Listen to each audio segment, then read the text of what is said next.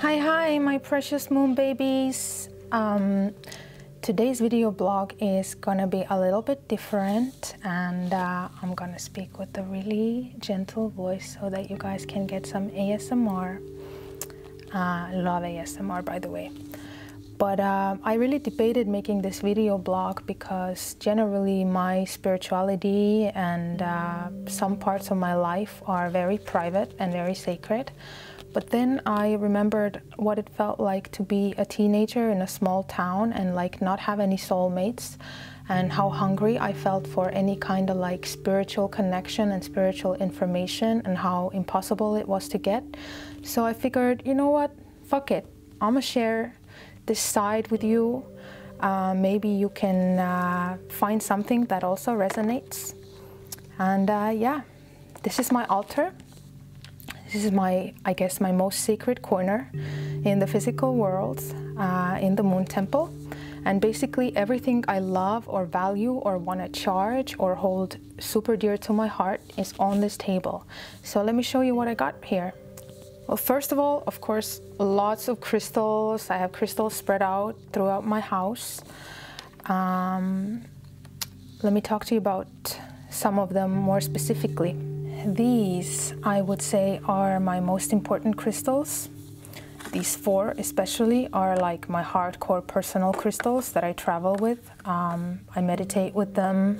These are kind of for charging and like Reiki, and yeah, so let me tell you more. First of all, this one, I call it my personal crystal. Usually I have like some other names for them, but this one I just call my personal crystal. I found it at a metaphysical store in Estonia and instantly connected with it. You know, I feel like with these like magical items, it's all about your intuition, because it's not like some scientifically, you know, explained thing. So it's just all about your own feeling, you know. So this one, yeah, I meditate with this. And in this set of meditation crystals, I have two sets of meditation crystals.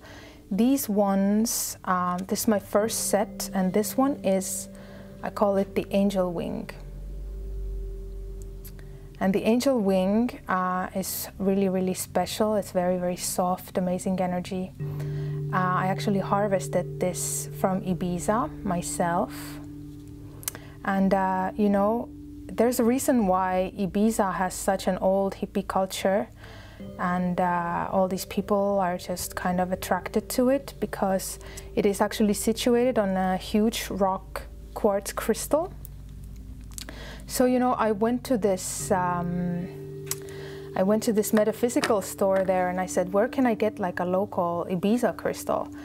And she said, well, you know, you can harvest some maybe like around the lighthouse. And I was like, but no specific directions, huh? She's like, no, just flow. So I did just flow, and I came across this huge rock hill, a crystal hill.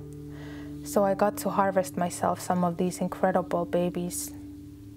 And then I have a second set of meditation crystals. These I also harvested myself from Sedona. I don't know. My friends kind of call me the crystal finder, because I do actually feel really connected to crystals for some reason. And we went on a hike with friends and just came across this, like, I don't even know how to say it, gravels, like little kind of rivers of gravel with like crystals in them. So these ones have quite a different energy than my other meditation set. These are like very more real and truthful and like harder in a way, because it's like these are more soft. These are like, I would say these are like, when it comes to like color of the energy, these are like light pink-ish, but these are just like pure white light, you know? And it doesn't necessarily, pure white light or the truth doesn't necessarily have to like feel comforting to your soul all the time, you know? It's just the truth, you know? So it's neutral. These are neutral energy. They're not like, you know, they're not gonna like wrap you in their arms of an angel wing, you know? They're just neutral and powerful and truthful, and I value these really, really highly. And And this one's also from Ibiza. This one is just something that I've had for a while, which I kind of always have around. And these are like the big ones. This one I use when I do Reiki. I think it's like called apophyllite or something. It's very like angelic and bright. And I don't know, I found it somewhere in Estonia and I was just like, I must have this. So it's just very like angelic, ethereal, magical. And this crystal cave as well. I don't remember what this crystal is called, but I kind of just charge like my jewelry in here. I have my, you know, my like crystal pendulums and whatnot. And this one actually is a really special ring for me as well. This is kunzite. And kunzite is supposed to have very similar energy to rose quartz, but it's much more rare. This is a pretty rare stone. And it's also a lot more powerful. And the kunzite is supposed to just kind of like clear all your emotional blockages and get rid of fear. And it was really important because I had no idea what this stone was. I just saw it and I got it. And then I came home and, you know, I had just moved into the temple and I was really afraid to be here at first because, you know, I'm here alone in the forest and like I'm afraid and like every creek just freaks me out. And I got this kunzite ring and actually that night I was unable to feel fear. So this one, whenever I feel really stressed out or fearful, I wear this.